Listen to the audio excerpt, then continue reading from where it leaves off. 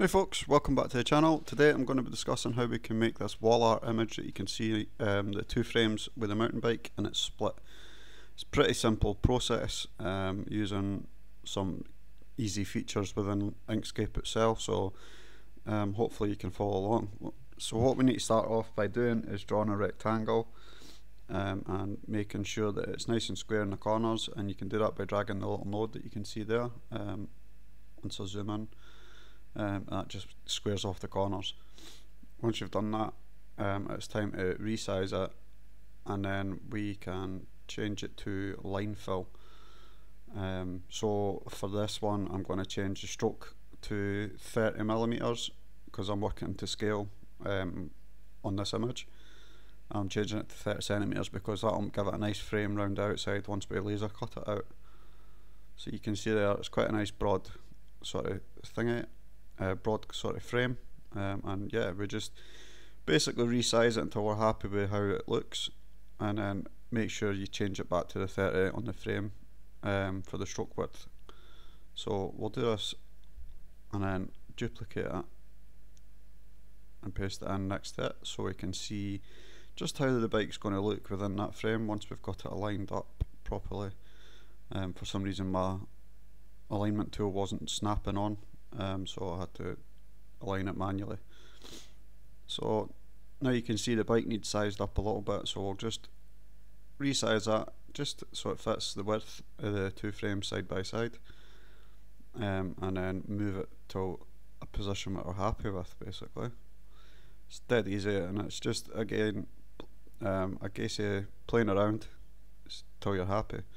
So once you've done that, you can get rid of one of the frames, not both of them, just one of them, and then what we want to do is we want to convert that path to a stroke to path basically. So what that does is it creates two sets of nodes instead of one set. So either side of the bounding box there you can see you've got two sets of paths, and now that we've done that I'm going to change it to no fill and then change the stroke to a thinner stroke so we can see what we're doing.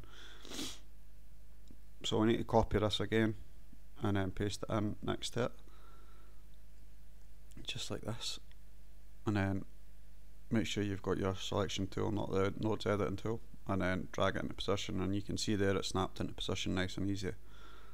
So now that we've done that, I decided that the handlebars needed a bit more space, so I'm going to resize the boxes, and you can just do that by selecting them all while pressing shift and then dragging it up. It's dead easy. So now what we want to do is we need to duplicate the bike, so we've got two of them, and you can do that by pressing Ctrl and D, and you can see there it's duplicated and it's stacked on top of each other. Now you want to select one of the frames, on the internal frames on the right hand side, and then the bike, and press Ctrl Shift and minus, and that'll create a difference. So to show you what that's doing here, I've coloured the box in red. You need to have the bike above it, and then it basically cuts out the bike part from that red section.